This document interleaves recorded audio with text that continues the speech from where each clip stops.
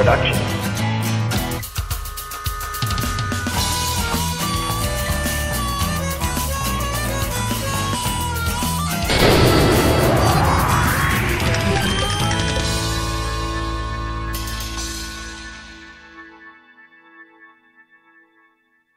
Hello ladies and gentlemen, this is Nick of 2 Real Productions, and welcome to the first episode of 9-Bit Gaming.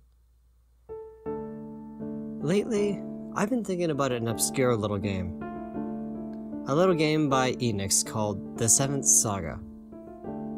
It's known for its mediocre, but at the same time, imaginative story, its timeless soundtrack, and its notorious difficulty in the West. I actually received this game mistakenly when my uncle intended to use a small, fledgling little website called eBay to get me Super Mario RPG, Legend of 7 Stars. Unfortunately, the primitive search box gave him a different game with 7 in the name. Never one to not play a game anyway, I put the game on later that night. But little did 10-year-old me realize my journey with this game would be a 23-year-long saga of its own.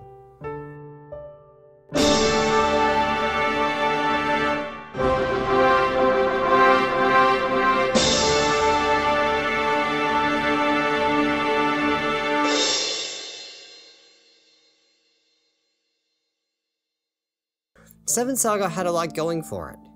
For example, I can't think of another RPG at the time where you could select up to 7 main characters and have it make such a huge difference. I don't think such a thing was done in this fashion until Dragon Age Origins. But this is my own declaration without any fact-checking, so feel free to correct me in the comments. Each hero of choice has their strengths, their weaknesses, and their own perks within the story. There's Camille, the well-rounded, most boring typical hero in the selection. Olvan, the dwarf powerhouse. Esuna, the squishy magic wielder. Ligis, the squishy magic user of black magic. And Lux, a big-ass robot. I am Destructor! Of course, my choice of heroes was the only girl in their ranks. It was the 90s. Female heroes were rare in gaming at the time. Look at me, even back then, being the little feminist. My girl Esuna was named Leonie, and my adventure began.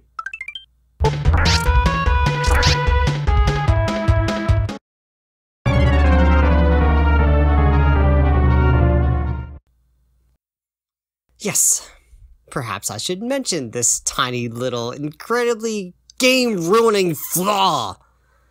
It's relentlessly difficult. It is arguably the hardest JRPG in the Super NES library. For some reason, the balance in the Western release is way off from its Japanese counterpart, which is actually unusual because games at the time were often dumbed down for us noob Westerners, since Japanese considered us inferior at video games at the time, and to be honest, they were sort of right. Whether it was an oversight or an intentional FU, this game has been kicking my ass for almost 23 years. To be fair, it's not entirely the game's fault. I did choose the squishiest main character in the game, but screw choosing someone else. Leonie is my choice of hero, and if I ever beat this game, I'm gonna do it with her. The graphics were good for the time, but by the time the Super NES's life came to an end, Final Fantasy VI, Chrono Trigger, and Lufia 2 blew it away. I do love the monster animations, and some of the boss monsters are terrifying to look at. Some would say the game hasn't aged well, but I think it looks fine enough. The NPCs are sort of bland to look at in comparison to its varied monsters though. The story from a theatric standpoint is pretty lacking. There isn't a whole lot of focus on character development, or even some notable characters that I can think of. However, the story from a narrative standpoint is actually surprisingly good.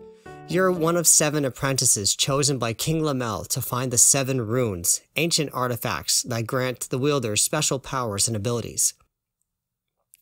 Because each of the 7 chosen by the king are motivated by their own individual reasons as to why they crave such power, they barely question why Lamel wants them to seek them out in the first place.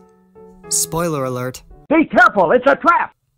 What's interesting in this game is the runes aren't just used as plot devices like Zelda's spiritual stones or Final Fantasy IV's crystals. They're actually items that have unlimited uses and are quite exploitable. The game's story doesn't focus on the main plot too much, instead giving us a series of standalone story arcs about how your character obtains each rune. Some of them are surprisingly good.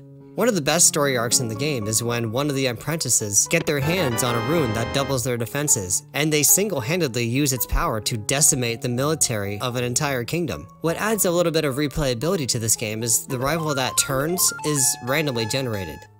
Playing as Asuna, my trader was Camille, and let me just say, seeing the character that in any other game would have been the hero turn out to be the first one corrupted by its power was pretty awesome.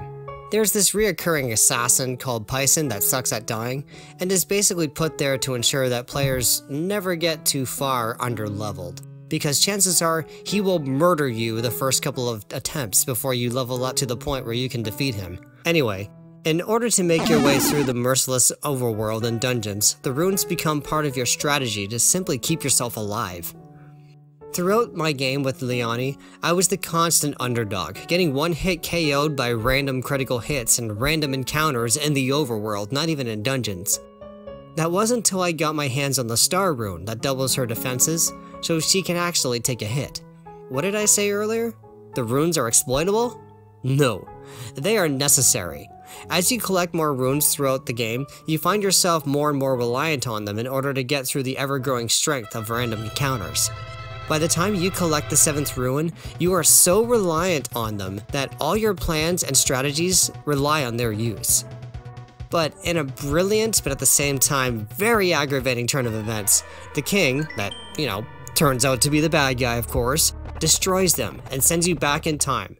So not only are you in a strange world and a strange time fighting the strongest baddies yet, but you are runeless. So Asuna and Ovan, with no other alternatives, are forced to grit their teeth and stop Lamel with their own power. I thought from both a narrative and gameplay perspective, this was actually kind of brilliant. It's only when the runes are taken away from you that you realize just how much you've come to rely on them. See? I keep going to the item box to use my runes. Damn it all. The gameplay has simple turn-based battles with a sort of random encounter system. It's not quite random since you can actually see the location of the baddies on a radar in the top left corner of your screen, but the movements are so random that they're very difficult to avoid anyway. The battles have the standard selections: attack, defend, item, magic, and escape. Defending actually has a lot of strategic benefits. When you defend, the damage you deal on your next turn is twice as powerful. More often than not, it's sometimes easier to just simply clobber foes as quickly as you can, especially when you're a glass cannon. About a quarter of the way through the game, you can recruit one of your fellow apprentices, so if you choose a glass cannon like my girl here, teaming her with a physically stronger ally really helps. But you gotta be careful when you talk to them. Sometimes they will turn on you and force you to fight. If you lose to them, they will take your runes. Usually I simply reset when that happens, because there is no way in hell I will ever be able to get that rune from that asshole that stole it. If I can't beat them with my runes, then why the hell does the game think that I can beat them in the rematch without it? Plus, once you defeat them, that's it. There goes any chance you have of recruiting them on your team in the future. Did I mention this game is difficult? I guess I better elaborate a little more. Now, when I complain about this game's difficulty, I'm not meaning that this is always a good challenge. I admit, the satisfying feeling you get when you defeat a boss is second to none, but most of the time, the balance or lack thereof leaves you always struggling, leaving gamers feeling constantly frustrated or even deeming this game unplayable. The way you progress through the game goes like this: wander into a new area, get your ass kicked, grind outside of town, save up for new weapons and armor, and slowly, very, very slowly level up.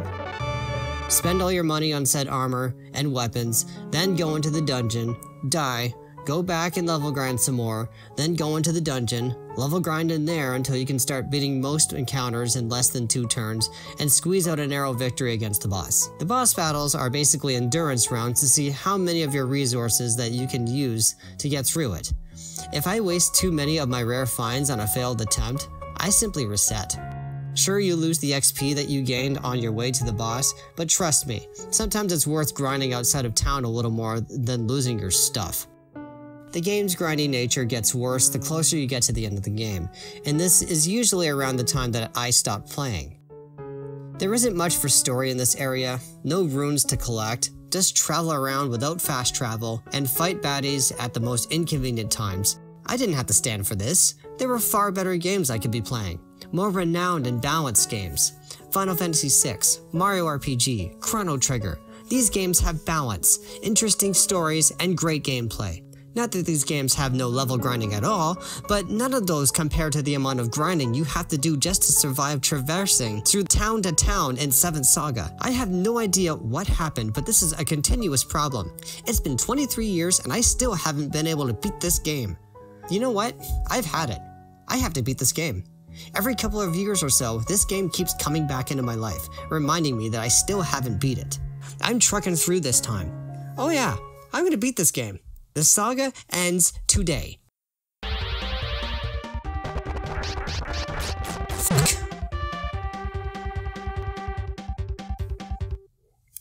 The fuckity fuck. Alright, last boss. I got my runes back, but instead of being power-ups like before, I'm using them to neutralize his power and steal it.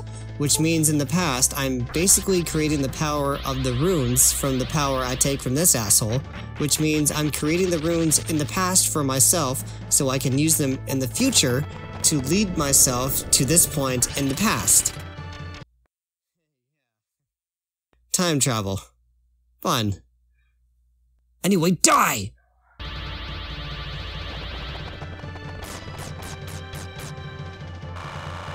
Yeah! Booyah, biatch!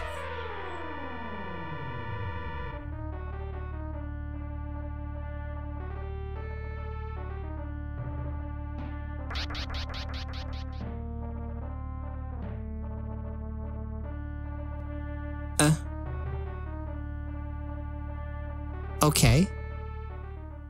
So after 23 years of dying constantly in this game, I finally beat the final boss, and I die anyway.